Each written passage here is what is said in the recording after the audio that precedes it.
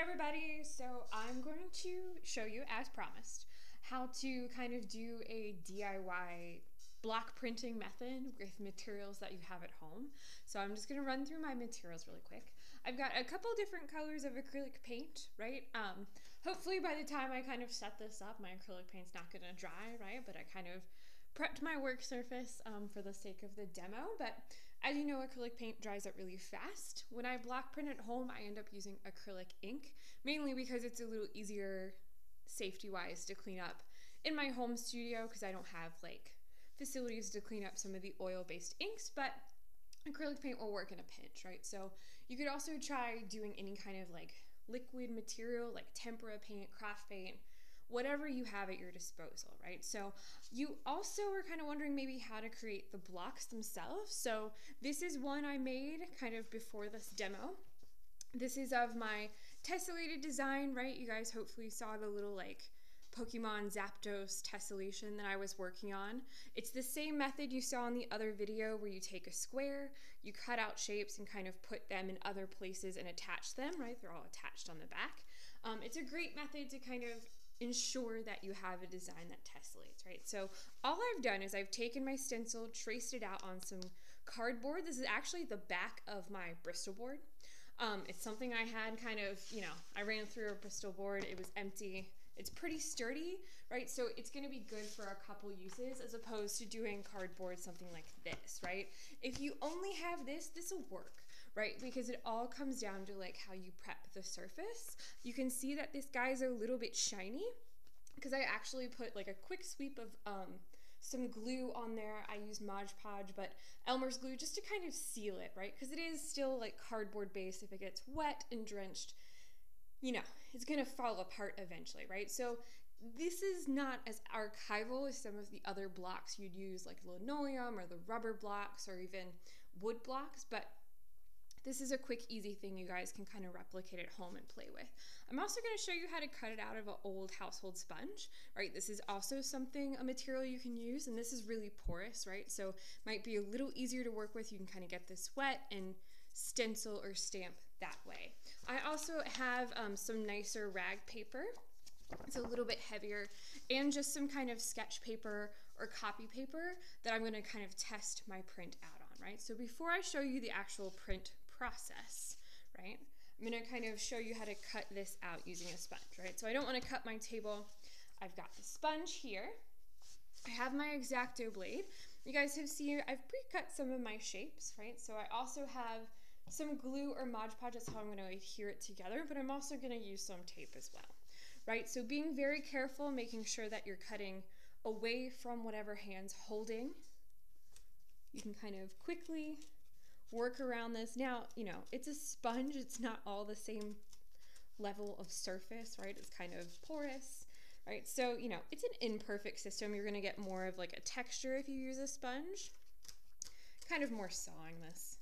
My exacto blade's the one that I use to sharpen my pencil, so it's a little dull.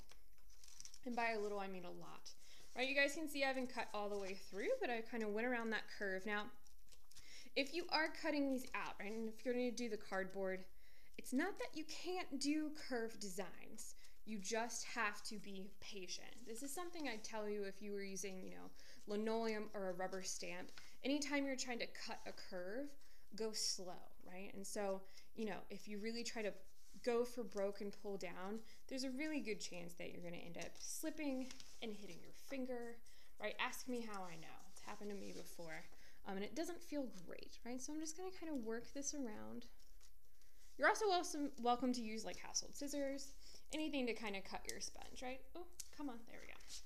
Lots of little crumbs here, right? So you can kind of clean that up, and now I have this shape. So I can reassign this shape somewhere else. So I'm going to attach them up here. Maybe I like this better. All right, changed my mind halfway through the process. I'm going to tape the back side first, right? Well, I'll tape this side. I'm going to kind of tape it together just on one side because the other side's going to get that ink or that material, that acrylic paint, so I don't want the tape to kind of erase some of the texture. And what I'm also going to do is I'm going to throw in a little bit of glue in that seam, and just let it set as I'm working on the other process, right? So, you know, you can use a sponge. That's going to be a nice kind of material for you guys to use for this if you do want to try doing your tessellation in printmaking. I know that's something I promised you guys we'd do towards the end of the semester, but at last, here we are, right? So he just popped off there. All right, kind of glue that together. Hopefully that's gonna stay. Need a little bit of a clip here. Just gonna kind of tape them together until the glue sets, right? So using the sponge method is something you can do. Just gonna let that guy sit over here for a little bit as the glue sets, right? So printmaking process. I did the exact same thing with this guy. I really took my time cutting around that thicker cardboard, right? It took me a couple passes. I always recommend using a sharp blade if you're gonna do something like this. But then you guys can see I made like a little kind of handheld place, right? Just a little place to kind of grip. Because what's going to happen is that my paint is going to go all over the surface, right? So if I'm just holding by the edges, I might mess up my design, or I'm just going to get really, really messy really quickly, right? Which is never a bad thing, but this kind of gives me a little extra oomph. Same type of cardboard, just really kind of wrapped and secured with tape, and it's good to go, right? Your at-home stencils, they're not going to be made to last, right? So you're not going to get as many prints or attempts out of them before they kind of start to fall apart, right? So I've got a couple different surfaces. I'm going to test on my scrap paper first. So kind of slide this out of the way. I'm going to go for my yellow to start, right? So I've cut my design. This is my block. Now, traditional printmaking you'd kind of carve into, but something like this, you know, it's not going to get me details inside my bird, right? That's something I can kind of do post-print and add details in after, but I can get that solid flat color, right? Because whatever is the shape is going to hold the material and is going to print. You're also going to notice that from my original design, in the images you guys saw on canvas, all my birds are flowing this way. Now, this is going to print backwards, right? This is other kind of factor of printmaking is that you do have to flip it and kind of print the process, right? So all of my birds are going to go the other way. If I wanted them to go the same way, especially if you're using this kind of cut out method, I could have just flipped my bird around, put the handle on the other side, and I would have been good to go. But this side had a lot of like jagged edges, so I just thought it would also be interesting to show you if you do keep to your original design and kind of put the handle on the back side like this, it'll get you that reversed image, right? Printmakers always kind of think in backwards kind of images, especially ones that do block printing like myself or intaglio and relief. And we'll go from there. So I'm going to kind of pull down. Now, ideally you would have something called a brayer, which as a printmaker, of course, I have all the acrylic inks in my studio, right? Something that looks like this. So if you have something like a roller, I would prefer you guys use this for this process, but in a pinch, a brush will do, right? So what I'm going to do is I'm going to hold this with this hand, kind of really generously ink up or paint my little stencil. It doesn't have to be perfect, right? This is why we do this on scrap paper first. Anytime I print a design, I am doing it on newsprint, anything else, just to make sure I like the design so I can know if I want to make changes, right? So we know the acrylic ink or the acrylic paint's going to dry really fast, so I'm going to kind of push down. The important thing is to get enough pressure, right? So I'm going to kind of work the finer tipped points, right? Because I make sure I get nice, even pressure. I am going to get yellow all over myself, right? But it's part of the process. It's really kind of bear down. If it helps to kind of stand over it, that's also a good option. You guys can kind of tell from the tension in my hands, I'm using quite a bit of force, right? So don't be afraid to really push down. I'm going to gently peel up. You guys can kind of see it's a little stuck to the paper. That's why we work quickly. All right. I will tell you that the first print is always the hardest, right? Especially when you're working with a new block. But you guys can see I have still a decent, okay kind of 50-50 pull. Let's try for a little more paint. Again, that's another reason to kind of prime your little stencil with some glue or some other adhesive. So it kind of makes it a little bit more slick. Comes right off. All right. I'm gonna try to line this guy up right above, right? So because it's tessellation, my design should interlock with the next one.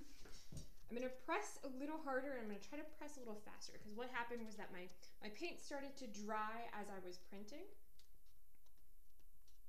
Make sure I get all those edges. Pull up. Much better. You guys can see that that's a really, really crisp, clean test, right? That's really cool. It fits in just snug. And so the other great thing about this is I can switch my color, right? So I can take a little bit of a damp rag or paper towel, just kind of wipe any of the excess paint off.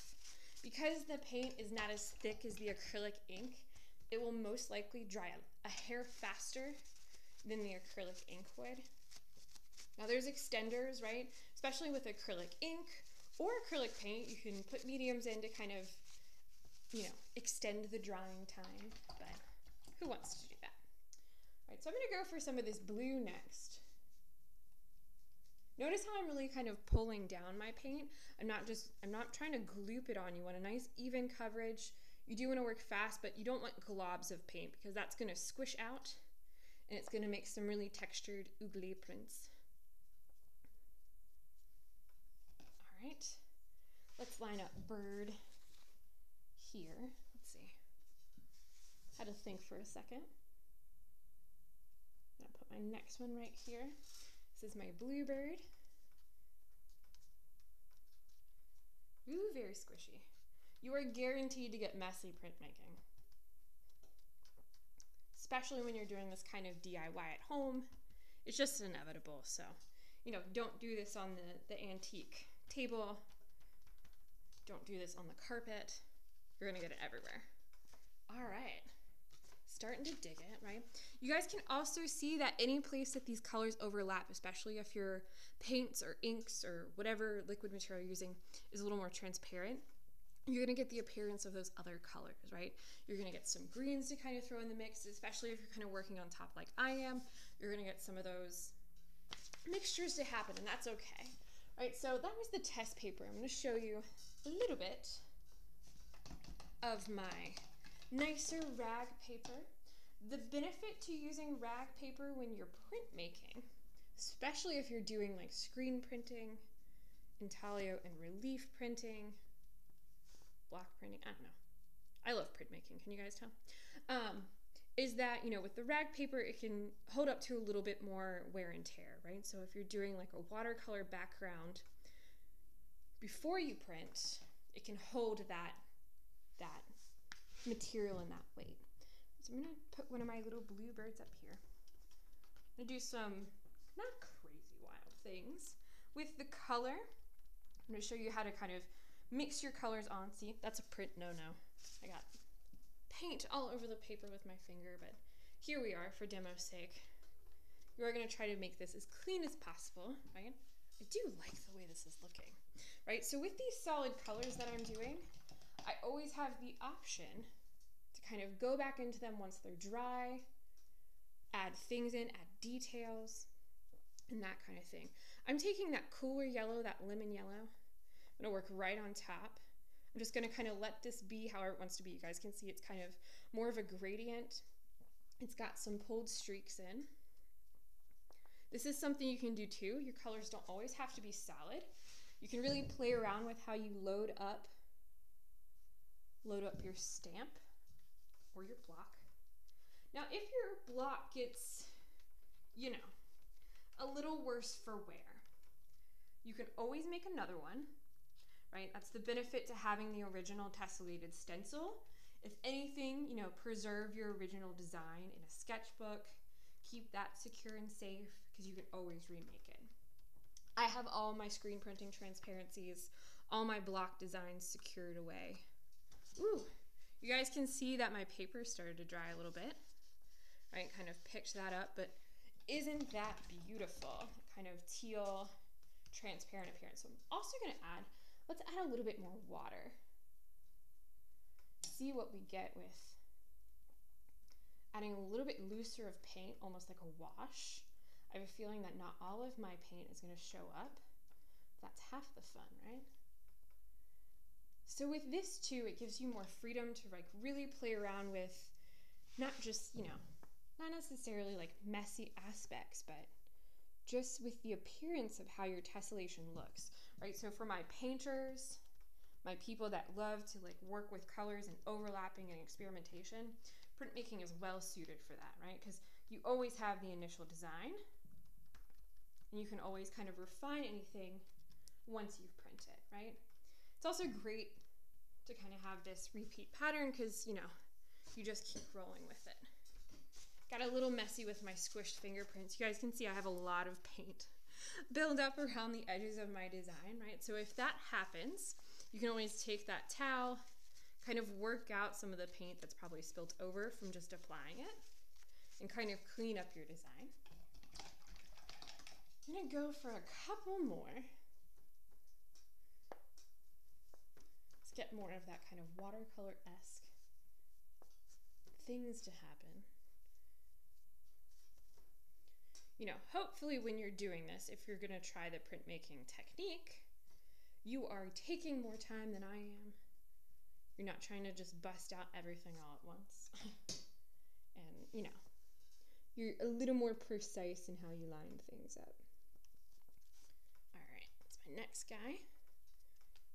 Remember, pressure is key. The other thing about my design, you guys will notice, especially if you Google like block printing, traditionally a lot of blocks are square and you have like the design kind of in the middle of the square cut out.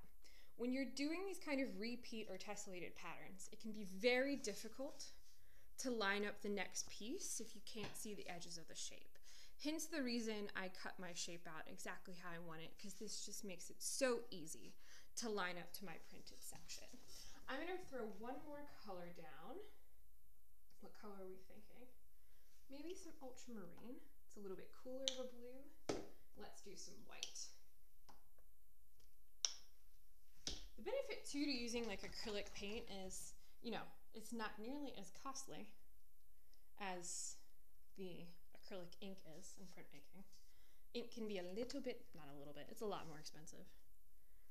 But, you guys have already had that painting kind of project, a little bit more how to handle the acrylic paint.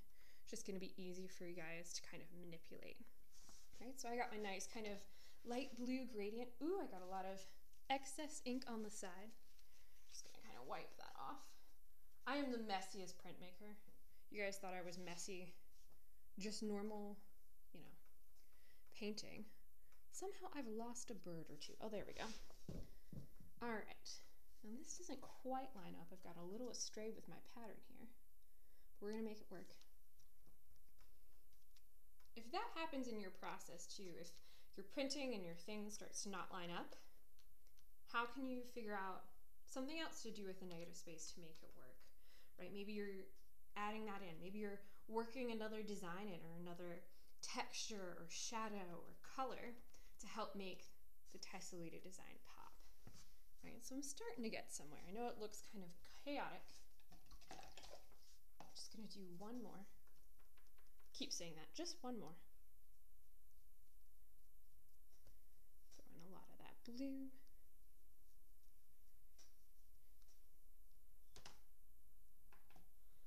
I would like to think that the printmaking in class would not have been as messy for you guys, but for some of you it would have been just as messy. Myself included. All right. Line up my prints. Now cleaning these off, because water isn't great for cardboard. You're probably not going to, don't run it under the faucet or anything. You're just gonna take a damp towel and kind of wipe off the excess paint. Worst comes to worst, you just have to put another layer of glue down and then you're good to go, right? But ooh, that one came out much better. Right, so I have my tessellated designs. You guys can see that I know my colors are similar, but you can really see those shapes kind of come through. And especially with the printmaking, I'm getting a lot more kind of watercolor-esque things. So, if I'm looking for more, that is purple.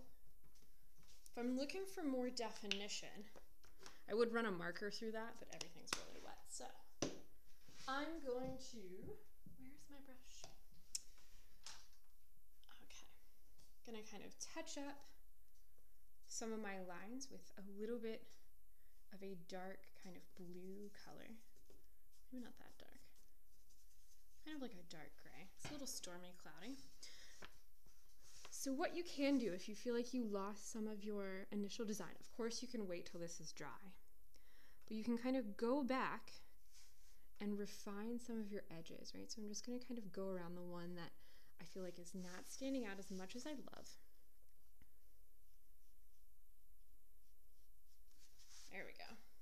Kind of pop that forward. Such fun. Maybe add a little bit of water to kind of blend that out a little bit more.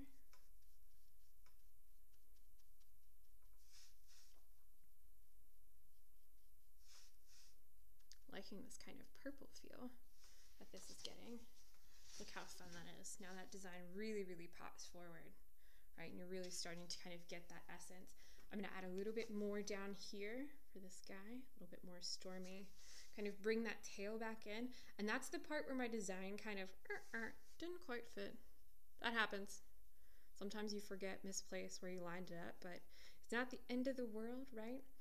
As we've said before, when you guys were talking about harmony, balance, sometimes repeat patterns can be boring, right? And too unexpected, right? So you have to figure out how to make this project, this tessellation, this emphasis on repeat pattern, interesting, dynamic, and more what you want about, right? So now I have this like cool, weird, watercolor-esque print. And now once it's dry, I can kind of go back in and add all those touches, right? But it becomes this like fun process, right? So with my poor little stamp, oh, he is sad. I'm gonna take just a little bit of water. Got a water cup here to my right. Just a damp towel. I'm using like an old piece of t-shirt. Those are great for printmaking, by the way. You will not go through as many like household paper towels. They're reusable, you can wash them. They absorb, right? So I'm not gonna get this too wet. I'm really just trying to clean off any gloopy things that could mess up my print down the road. And I'd leave him to dry. Ideally, you kind of just leave him propped up like this if you have a handle. I wouldn't press it between books because you're more likely when the cardboard, if it sticks and dries, it's gonna rip it apart. But hopefully this inspires you a little bit with the printmaking process. I'm gonna check on my little stamp guy. It's not quite glued, but with this too, with the actual stamp, you could always just like tape it together, but you could also just let the glue set, right? But it's the same kind of idea where you can kind of create a stencil and take that shape and print it, right? So hopefully, even though, you know, this wasn't the whole linoleum lino cut carving idea, this is one way you guys can replicate printmaking at home and still kind of play around with the process. And, you know, this project is ideal for that, right? Because you're already repeating the kind of printed pattern version. So if you have questions, you know, post in the comments and I'd be happy to answer them. And good luck.